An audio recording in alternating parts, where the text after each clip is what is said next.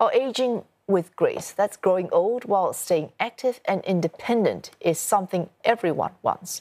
And the 15th World Aging Festival is showcasing technology to help seniors keep pace in doing just that. CNA's Elakeyaa Selvaraji explores the innovative ideas on offer. 83-year-old Morrison is one of the 300 seniors playing their hearts out for one of Singapore's favourite songs, Rasa Sayang, at this year's World Aging Festival.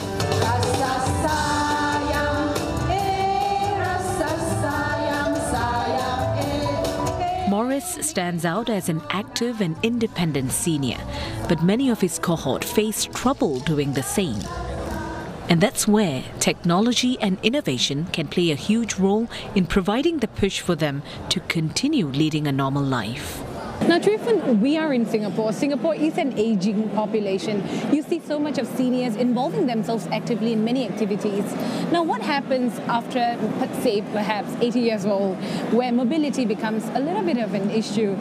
How can they continue being more active in life? Yeah, I mean, certainly, with sort of aging, mobility actually is a big challenge because, with age, and you don't even have to wait till 80. I think, over time, there's this physical decline, and it just gets worse with illnesses like neuro condition, stroke. It sort of grows exponentially with age.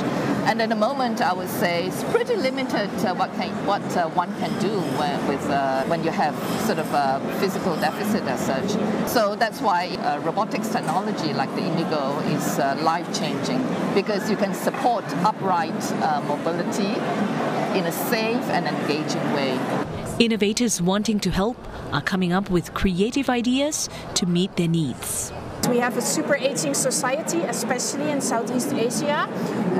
So what we want to do with Bike Labyrinth is to make it for the people with dementia to not have this sickness going very fast and going, like when you exercise and when you have memories from where you grew up, it will help you for your well-being and you will feel better.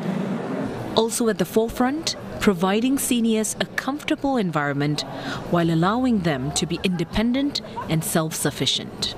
In Japan, the system for pension is gradually changing. Most of the elderly people think, I'm a pensioner, so I quit job. I can enjoy the rest of life. But in Japan, most of the Japanese people live 100 years. So if they quit job at 65, 35 years, what do you do? So working is also very important. It's also a purpose for life.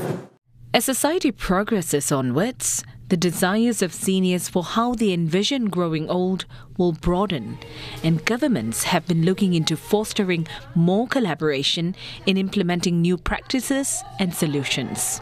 We have daycare centers also for young children or kindergartens that are in senior assisted living facilities and run programs together where the old people interact with the children. It's very beneficial for both sides. Or we have senior volunteers in schools also. So this intergenerational exchange is an important part of it. Simply put, one solution isn't enough.